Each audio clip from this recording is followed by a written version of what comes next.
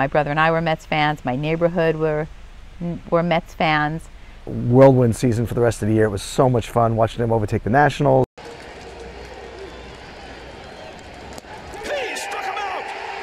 Tears of joy for the 2015 New York Mets. And strike three called. They haven't been to the World Series since 2000, and the Mets are on their way back. Of course, the World Series went out from winning Game 1. Game 2 they weren't really in. Game 3 was probably the highlight of the Mets fans' World Series. It was heartbreaking and upsetting, and it was awful. But now it's a little different because having done it, we expect them to do it. I mean, this is the characteristics of a tried and true Mets fan, die-hard fan, tried and true.